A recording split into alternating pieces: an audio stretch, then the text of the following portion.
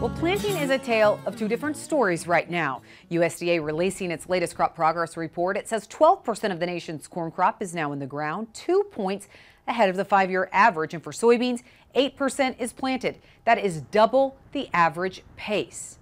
And in the West, planting is happening at an impressive pace. Some farmers in Missouri, Kansas, and Iowa say they've already finished planting corn, the earliest on record. Jeff Kelzer farms in northern Kansas. Even though he saw rain last week, the wind has been so strong it dried out the fields quickly, and he told us he's already finished planting corn.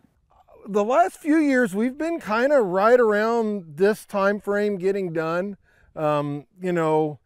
When I was younger, we always used to want to start planting April 20th, and now all of a sudden we're wanting to get done by April 20th. So it's really changing. He says creeks are not running and there aren't wet spots in the field to plant around.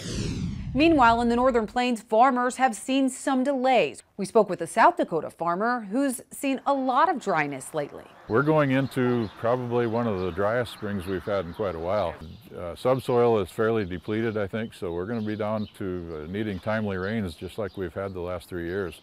And that area recently did get a couple inches of rain, so hopefully they'll be out planting in the field soon. All right, that does it for U.S. Farm Report this weekend. Thank you so much for watching. Be sure to join us again next weekend as we work to build on our tradition. Have a great weekend, everyone.